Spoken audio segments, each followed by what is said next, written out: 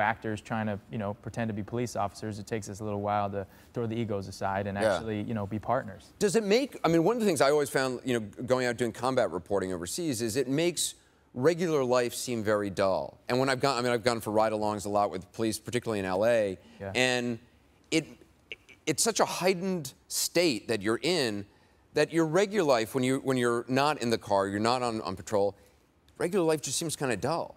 Yeah, and also, your real job ends up seeming so absurd. Right, yeah. I mean, that's the bottom line is that, you're in a situation, you think to yourself, like, I'm just an actor, and I'm going to try and fake this, essentially. But yeah, when you go back home, I mean, I remember a number of nights coming back home, 4 a.m., 5 a.m., sun's rising, and going back into my bed and taking 2 or 3 hours to get to bed and thinking, like, this is what every police officer goes through, when they're doing that shift every single morning,